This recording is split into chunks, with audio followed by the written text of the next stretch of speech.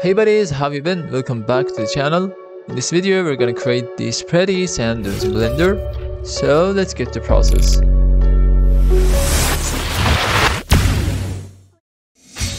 Press A to select everything and X to delete all of them. Then let's bring a plane and scale it about 10 times. Then press Tab to go to edit mode and right click, then subdivide. And you see that it's divided into 4 squares.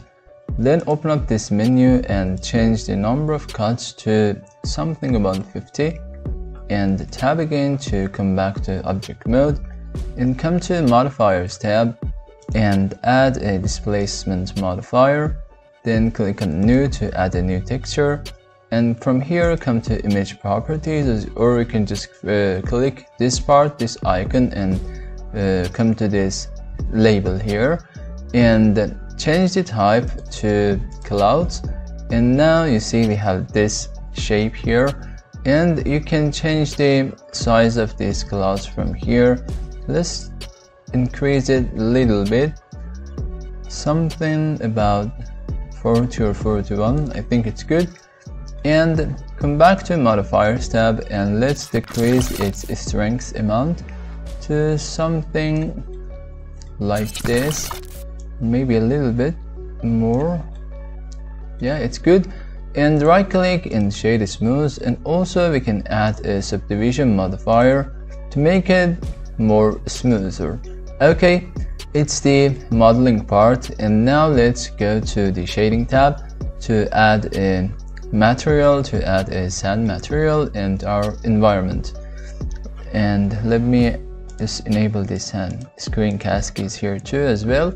Okay, click on the plane and click on new here, and we have a material here, and select the principled BSDF and press Ctrl T to add these 3 nodes here, the image texture, mapping node, and texture coordinate. And if this won't work for you, just come to edit and preferences, then add-ons, and here search for node wrangler and enable this add-on, and it will work for you as well. And let's bring them a little bit here, and let's search for image texture because we'll need it for the roughness and the normal map. Let's bring it another one, image texture, or you could just duplicate it by selecting it and pressing Shift D, but I just search for another one and brought here 3 of them, and click here and open up the image, and this will be our texture for the sand. But as you see, its roughness isn't fit very well, and we should fix it.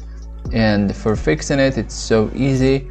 Just click on the open from this image texture that we added, and add the roughness texture for that too, and connect the color to the roughness, and also connect the vector of mapping node to the image texture of roughness. Then the roughness fits as well, and it's much better than before. And also let's add the bump node here for the normal map.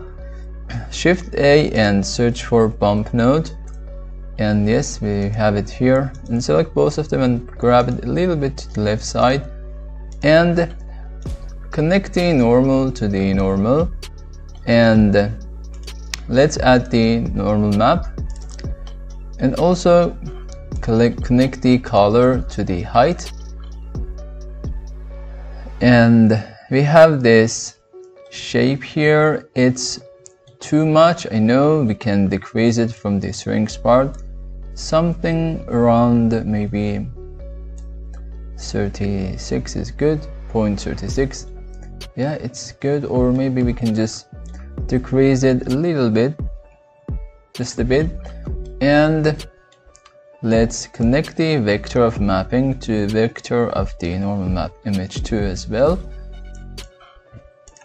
And also we can scale it a little bit, somehow around 4. 4 is better, yeah, it's better. And let's add the environment or the HDRI. Then from here, change the object to the world. And let's find the world nodes and search for environment texture and connect the color to the color. And from here you can open your HDRI, and we don't have it here because it's not checked here. For seeing our own lighting in our own world, we should come here and click on this arrow and enable the scene lights and scene world. And in this case, we'll have our own world and our own lights. Then come back to layout tab and let's turn it on again. And from here, you can come to material mode and let's do the same thing here. Let's enable the scene lights and scene world, and there you go. We have the beautiful scene, beautiful HDRI, and these sands here. We created the sand dunes in Blender, and it's really realistic. And you can play with the amounts. You can change or decrease or increase the strength of the displacement modifier, or you can come here and add another textures or decrease or increase the size of the modifier or the texture here. It's completely up to you. There's no rules for doing this work. It's an artwork and it's up to you to do whatever you like.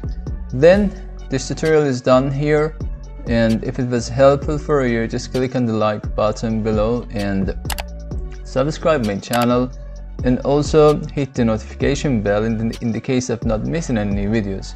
So see you on the next video.